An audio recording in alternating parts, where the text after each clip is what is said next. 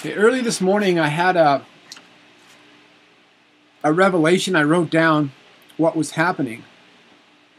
Satan the devil, this is just exactly what in the Jade Helm, How to Conquer Lucifer, Satan the Devil reports in announcements. What Satan the devil does is that he visits our thoughts. We are spiritual beings. Satan, he can hear our thoughts, and we communicate as spiritual beings with God through telepathy, through our minds, through our thoughts. What Satan did is this is spiritual communication, what is happening. We're in the new covenant. God is spirit, and worshipers must worship in spirit and truth. And what he was doing, John 4:24, God put in my mind, also is one of the most important verses that we must understand, that our relationship with God is spiritual. That is with our thoughts. Our thoughts must be completely pure. And I think that's in 1 Corinthians chapter 10. 1st or 2nd Corinthians chapter 10.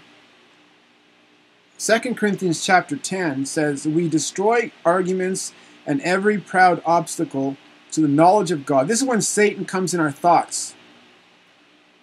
"And take every thought captive to obey Christ." This is how we defeat him. We say no to him in our thoughts, and we ask Jesus to save us. And we use the word Jesus Christ, and we seek Jesus to intervene for us. And another thought that came in my mind, I was the devil. However, the end of the rebuke was what Michael said to the devil. He said, "The Lord rebuke you in Jesus' name." And then I'd say, "Save me, Jesus." And because what it's trying to do is trying to make me, it's trying to convict me falsely after the Lord, after Jesus Christ redeemed me from that. He is trying to convict me of that once again, although I've been forgiven and pardoned. And not only that, I was rescued from that. I was rescued from where the situation where Lucifer, Satan the devil, put me in the first place. Whether it was through peer pressure, whether it was through the will of God to put me in there in order to minister, to conquer the devil, to use me in that situation. And that was very recent. And so once again, this is for your information, not for my information, not for my benefit. I already know this. And that's where I told him, I said, this is a little too much, you know. So anyway, then after that, I told Jesus, I said, "Your will be done. Whatever you want to do, your will be done in my life. Lead me and guide me." So the devil revisited this early this morning, and he went into my thoughts, and I was kind of woken up, and I was in my thoughts. I was awakened, and so what happened is that I destroyed. I didn't personally, just by crying out to Jesus. Right? It says here in once again 2 Corinthians 10:5, "We destroy arguments and every proud obstacle to the knowledge of God, and take every thought captive to obey Christ, being ready to punish every disobedience." Okay, when your disobedience is complete, that means, okay, what this means is the ends of the earth. This means the new ministry. This means the coming out of the world of the elect of Christ. This is extremely important. That we must understand where we are in the times, so that we can understand the ministry of what the children of God are doing. I noticed an elect prophet of God in the streets one day, and I've never seen him since. And he was rebuking some Christian street ministers. They were young, and he was rebuking them because of fornication. And I was totally edified. I knew what was happening. I knew he was in the Holy Spirit. I knew he was rebuking them because of the fornication that they were committing.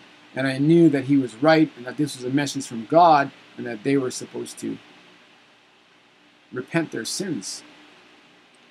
And then I noticed someone else who was a street minister who was actually rebuking the prophet, and he was wrong. We have to have spiritual discernment of the times. It's time for judgment to begin with the household of God. So this is what God is doing. The elect are reproving the church, so the church can withstand persecution. After the persecution of the church, the attention of God will be directed towards the persecutors of God. Now is the time for the church to rise. That's exactly what the time we're living in right now. So, when we communicate through telepathy, our thoughts, our minds. And that's the thoughts that we hear. Those are demons. Lucifer himself is going to visit the real elect. And he's not omnipresent. He can only be at one place at one time. Itself. And